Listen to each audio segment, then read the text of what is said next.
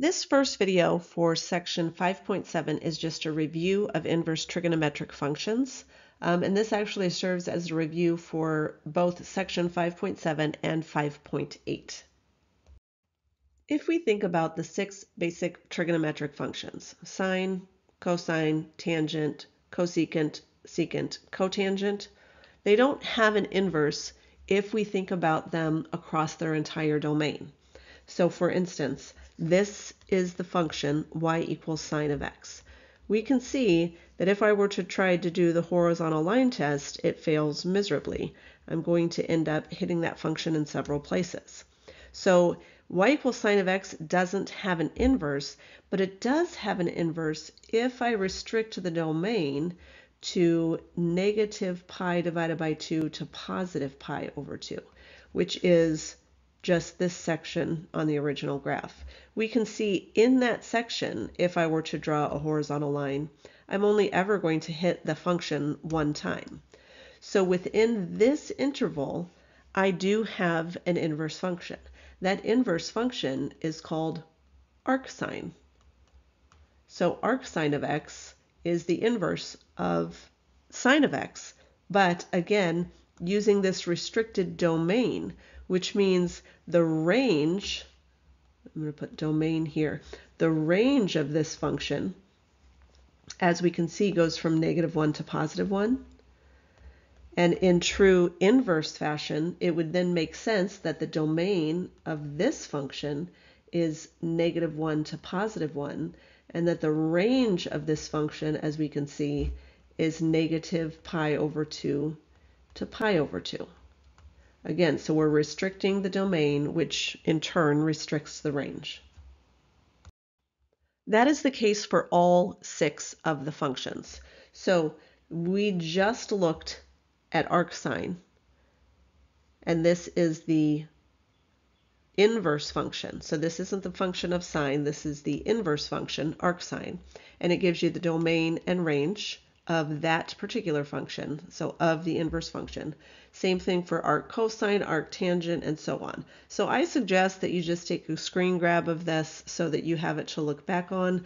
This gives you the graph of the function and also the domain and the range of the inverse function. Before we get into the review of inverse trigonometric functions, and again, it should be review because you should have learned all about inverse trig functions and this, the unit circle, when you were in trigonometry or pre-calculus. So I'm hoping this is a review, but let's very quickly review what the unit circle is all about and why I would include it in this video. First of all, the whole point of the unit circle is that it's a circle with a radius of 1, and every point on the unit circle is found by taking cosine of theta, comma, sine of theta. So for instance, let's say I wanted to find cosine 0, sine of 0.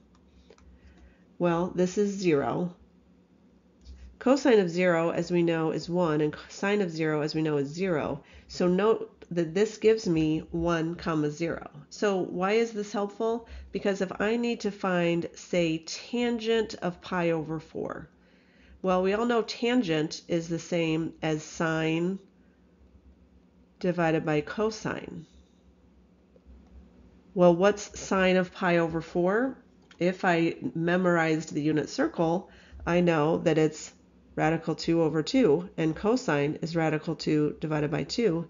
So if I reduce that, I get 1. So tangent of pi over 4 is 1. The other really important thing to note about the unit circle is that if you can memorize just this first quadrant, then you've actually memorized the whole unit circle, because anything, say pi over 3, if I know the relationship that 2 pi over 3 is just going to be that same spot, but in the second quadrant, I know that that's going to make the x value negative, but the y value is still going to be positive. So note, these are the same ordered pairs, except that the x value is negative. So as long as you know those relationships, you can memorize just the first quadrant, and it's going to make your calculations go much smoother for you. So let's start reviewing by just evaluating a function. So if we're trying to evaluate y, where y is the arcsine of -1/2. So how would I start to do this? I would just take the sine of each side. So why would I do that? Because if I take the sine of the arcsine, remember that those are inverses. So if I take sine of arcsine, those are going to cancel. So I have sine of y is equal to -1/2. So now the question is, sine of what is -1/2? So again, if you know your unit circle, this can help you to do this part much more quickly. But I would get -5 pi divided by 6. I would get negative pi over 6. I would get 7 pi over 6. I would get 11 pi over 6, and so forth. But, and of course that would go in each direction. This is where these values are going to come into play. We know that the range has to be between -pi/2 and +pi/2. And that's what we're dealing with here. We're dealing with the y value. So the range has to be between those values. So which of these values is between -pi/2 and +pi/2? That would be -pi/6. So y must be -pi divided by 6. And that is our solution. Here are two of those questions for you to try on your own. Notice that I have given you the picture for each of the arc cosine and arc tangent functions so that you know how to restrict that domain and range. For the first one, again, this is arc cosine, which means I'm taking cosine of y is equal to cosine of arc cosine, arc cosine of 0. So cosine of arc cosine of 0. So cosine of y exists on the left side, and on the right side, cosine and arc cosine cancel out to give me just 0. So now the question is, cosine of what is equal to 0? Well, y would have to be -3 pi/2, or -pi/2, or +pi/2, or +3 pi/2, and so on in each direction. So it has a period of pi. But what do I want? I want something between 0 and pi. So that means my value has to be pi divided by 2, because that's the only value between 0 and pi. Same thing for the second question. I would have to take the tangent of each side. So tangent of arc tangent of radical 3. Tangent, arc tangent cancel out, so tangent of y is equal to radical 3. So then I have to determine what values of tangent would result in radical 3. Y would be -4 pi divided by 3, -2 pi divided by 3, pi divided by 3, 4 pi divided by 3, and so on. And that would give me a value between -pi/2 and pi/2.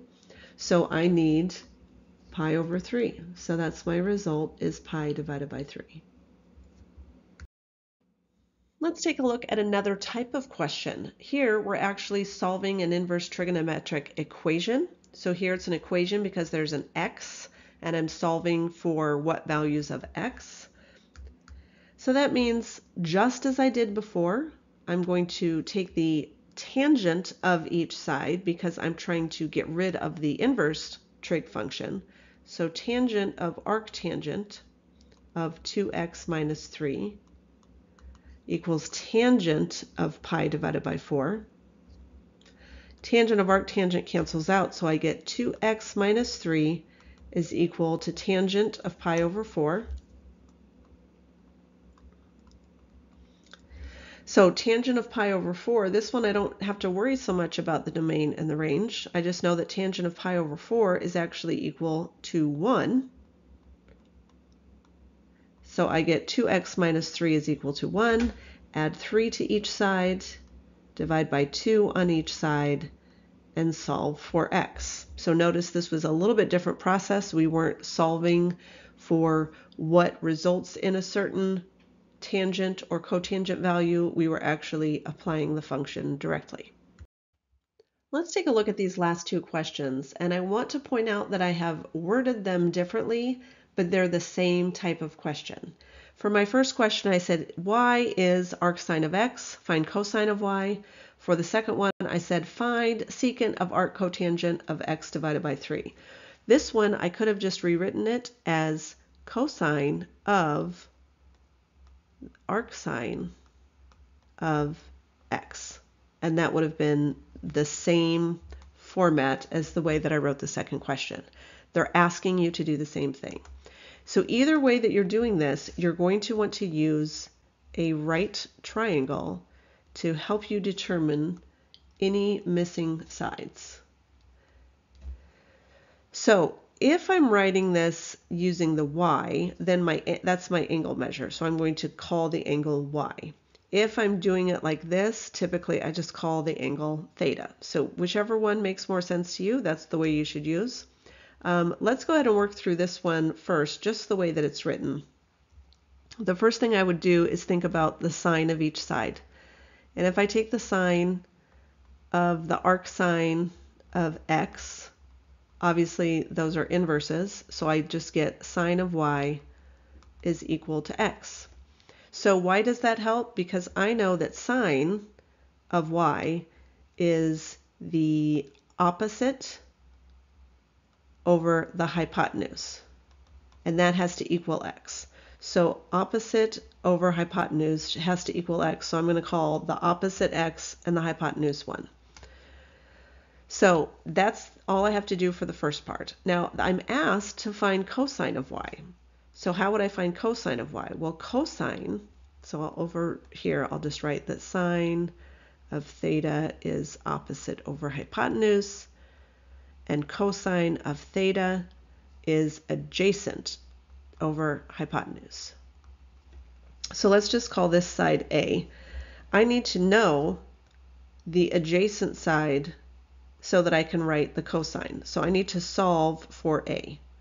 So how do I do that? Well, I know the Pythagorean theorem. So the Pythagorean theorem says leg squared plus leg squared is equal to the hypotenuse squared. So a squared is equal to 1 minus x squared. So a is equal to the square root of 1 minus x squared, which is not 1 minus x. Don't be that person. Now what do I do? Well, now I'm still trying to find the cosine of y, and the cosine of y, if you'll recall, is the adjacent, which I just found, divided by the hypotenuse, which is 1. So cosine of y is equal to the square root of 1 minus x squared, and that's all I would have to do. So I'm going to leave that on the screen for you. I would like for you to try the second question. Again, if you want to call it y, you sure can. If you want to call it theta, you sure can do that too. When you're ready, press play to see how you did. So I'm going to go with theta. I'm going to call this guy right here theta. And this tells me that the arc cotangent is x divided by 3. So we're saying cotangent of theta is x over 3. So cotangent is adjacent over hypotenuse, because cotangent is the inverse of tangent, and of course tangent is the opposite over the adjacent. I'm sorry, I said hypotenuse, but it's opposite. Look at me trying to confuse you. So tangent is opposite over adjacent, so cotangent is its inverse. You flip it upside down, adjacent over opposite. So why does that matter? Because this tells me that the side adjacent to theta is x,